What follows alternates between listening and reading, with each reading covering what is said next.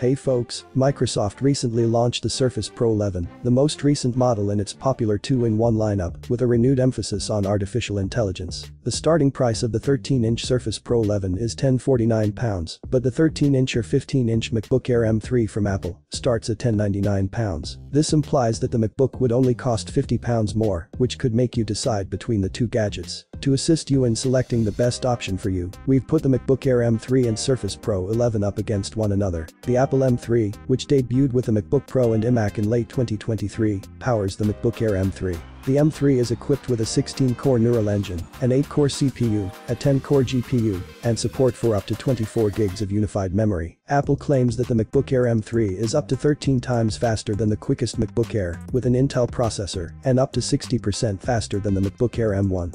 Both more informal daily use and labor-intensive jobs like software development and film editing should benefit from these advancements. For more realistic lighting and shadows in games, the GPU now supports hardware-accelerated mesh shading and ray tracking. Strong performance is another goal in the appearance of the Microsoft Surface Pro 11.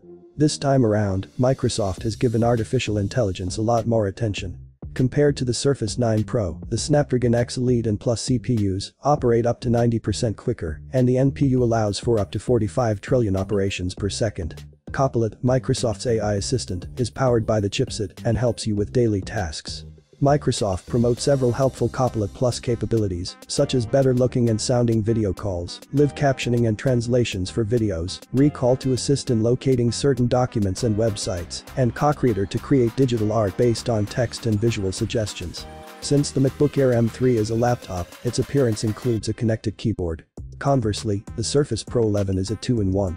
This basically means that the gadget can be used as a tablet or, when combined with a keyboard case, as a laptop.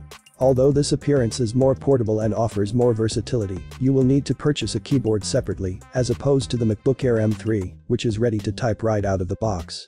The Microsoft Surface Pro 11 is a 2-in-1 device that has a touchscreen as well.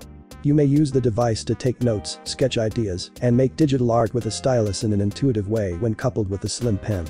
There is no touch support available for the MacBook Air M3. It is best to choose an iPad if you wish to sketch on an Apple device. Additionally, you can customize your setup just like you would with the Surface Pro 11 by pairing Apple's tablet lineup with accessories like keyboards and the Apple Pencil. Both gadgets provide significantly longer battery lives than their respective counterparts. When it comes to video playback, however, the MacBook Air M3 wins out because it can stream movies for up to 18 hours using the Apple TV app. On the other hand, the Surface Pro 11 offers up to 14 hours of movie playback. Compared to the MacBook Air M3, that is a 4-hour reduction. I'm so glad you look at my comparisons, it's very valuable to me. Have a nice day and God bless you.